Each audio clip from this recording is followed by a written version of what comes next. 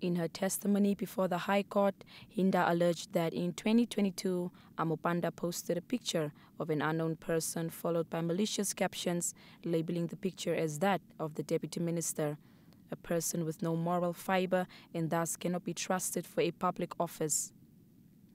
Hinda bemoaned Amupanda's utterances as gendered insults on her personality meant to defame her reputation, which she gained through many years of hard work and integrity as a freedom fighter, a professional, and a political office bearer.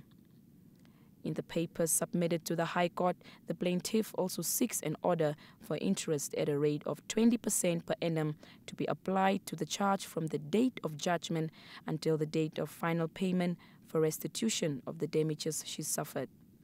The damage caused Hinda-Mbuende decries as a social and psychological effect on her family, hence $1 million is a just compensation. Hinda presented her evidence and testimony in chief during the trial, while cross-examination also started and the proceeding continues on Wednesday. Yoleni Shiapela, NBC News, Windhoek.